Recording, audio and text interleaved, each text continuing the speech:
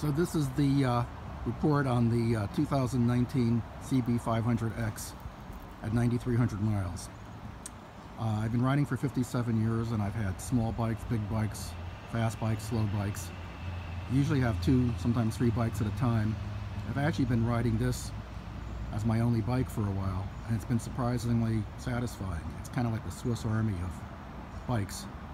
The other tests that I've seen before I bought this and since I bought it leave out a lot of little pertinent details. So I'm not going to focus on specifications. I'm just going to talk about all the little things that I think other tests have kind of missed. First of all, the seat. I think not a lot of attention is paid to seats. I've had Corbin seats and custom seats, and this is definitely one of the better stock seats. If I were taking a long trip, I might be tempted to go to something a little more comfortable, but my rides are mostly in the 50 to 100 mile range, occasionally 150 on twisty roads, and with some stops. So this works great, although I've had plenty of bikes that were torture after 30 minutes. The other thing I was going to mention is the ABS. This is the ABS model, and people always complain about not being able to shut off the ABS on adventure bikes, and I think this is kind of misguided. 25 years ago, I had a bad experience with a BMW, early BMW GS with ABS, and in Colorado, coming down a steep hill, the rear brake basically was useless, just clicking away and not slowing the bike down. And I was able to shut the brakes off when I got ABS off when I got stopped, but that kind of left a bad taste in my mouth about ABS. But to be honest with you, this bike and my last bike with ABS worked so incredibly great. I've tried it on wet roads, I've tested it on dirt roads. I won't tell you how. I don't want to create any problems for anybody, but I tested it and felt very secure that I don't have a problem using the bike on dirt roads with ABS. Of course, if you think you're Joe Motocross and you want to back the bike into the corner by using the rear brakes to swing the back end out, yeah, you won't be able to do that. But I think kind of you probably have the wrong bike. Another thing that a lot of testers kind of miss are the gauges. So it's not very sunny today, but when it's sunny, the gauges wash out pretty good. The only thing I would say is that the speedo and the gear position are large enough that you always see those. Frankly, everything else is so small you probably shouldn't be looking at it while you're moving.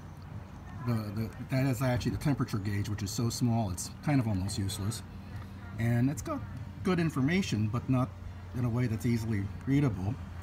The gas gauge is pretty readable, and the tachometer, which is over on this side, I'll turn it on and off again so you can get a better look at it. There it is on that side there. That's not very readable when you're moving. However, the good news is there's a light that comes on over here that you can set for any RPM, and I set it for a little below red line. So when I see that light, I know it's time to shift. Let me show it to you here now. It's going to come on for just a second there.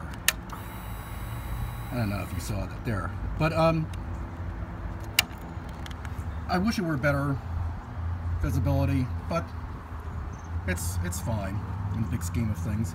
The other thing is people don't talk about is switch gear. The switch gear on here is very nice for an inexpensive bike. Very positive feel to all the switches. Nice positive click.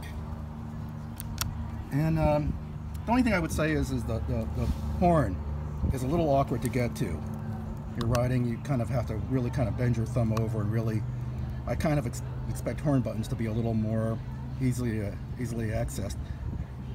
Loud horns save lives. I'm a big believer in horns. So the other thing nobody seems to talk about is the grips are absolutely rock hard. I probably will get around to changing them to gel grips. And then the bar end weights are very small and very light compared to most bikes I've had lately, which I think contributes to the common criticism that the bike vibrates a lot at freeway speeds. Yeah, it does vibrate, and there's no doubt about it. I think changing to heavier bar end weights and gel grips would probably at least help, because most of the vibration I feel is in the bars. I do feel some in the tank and the pegs. I've heard people talk about gearing it up, and I've got to say I don't believe in that. 6 gear is very usable. It has good acceleration, and I think you're going to kill the acceleration, and all the gears are actually very nicely well spaced. 4th gear is a wonderful little twisty back road gear. You can almost leave it in 4th if you're not at warp speed on back roads, and just kind of open and shut the throttle anywhere from, in theory, 30 to 90, but in reality it's nice and juicy between 40 and 60. You probably have noticed, if you have one of these, that I got the aftermarket foot for the stand. The stand is kind of short with kind of a small foot, and so I'm not a big believer in lots of accessories, but I think that actually is pretty neat. The little bag I'm using is Nelson rig, very nice. Comes in different sizes. It's relatively small. You can expand it a little bit, but kind of carries everything you kind of really need. And the other thing that people don't talk about a lot is suspension. The forks are adjustable, and when I got the bike, I had to crank down the preload a couple notches. It was kind of a little on the soft side, and the back shock is a little more problematic because I'm 200 pounds, and I really think it's kind of designed for somebody more like in the 150-pound range.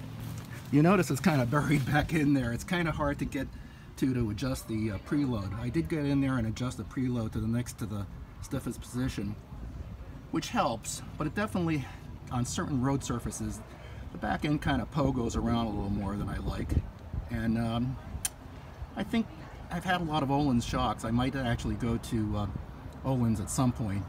Although I think probably the big culprit, it could be just the spring, because there's a lot of springs that are on these motorcycles, especially in this price range, seem to be aimed at smaller riders. Another thing that I haven't heard too many people talk about is how the bike looks. I've had some people on really exotic Italian bikes comment about how nice it looks, and I'm not a big fan of the way any adventure bike looks, but I think to some extent you're starting with a design on an adventure bike that lends to it being awkward and industrial, but I think they did a good job, especially for the price. I mean, that's kind of amazing. I've had bikes a lot more expensive that I really wasn't as happy with in any way, so I think it's just a great value. Oh, the other thing too is gas mileage. I've heard people say 80 miles to a gallon, and I'm gonna call I don't believe that. I've never gotten past 70, and 60 is not uncommon. I think if you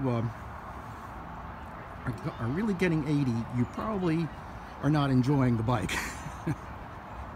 It definitely got a little better as it got some miles on it, by the way. Somewhere around 5,000 or 6,000 miles, the mileage went up a little bit, and it's more pertinent is the 4.5 gallon tank. I don't know if you can actually get all 4.5 gallons in, but I've got to say the range is pretty phenomenal. I mean, I'm typically filling up anywhere between 200 and 240, and that's pretty conservative. There's probably lots of gas still in there. I get nervous when it gets down to the bottom. There is a little buffeting with the windshield, and I'm 6 foot tall. I notice when I duck down a little bit that helps. So somebody in the 5'9", 5'10" range might do better. Since I'm not taking trips, I'm not that concerned about it. If I were taking a trip, I might look at doing some kind of a different windshield. And yeah, another thing is I've had probably a dozen European bikes, and you know, nobody talks about the reliability factor. I just don't expect to ever have anything go wrong with this bike, and so far nothing has, which is more than I can say for a lot of bikes I've had. And so, you know, that's something that should be factored into any purchase. But anyway, that's kind of my take on the bike, and I hope I filled in some gaps that the other tests didn't talk about. Anyway, this is Ron signing off.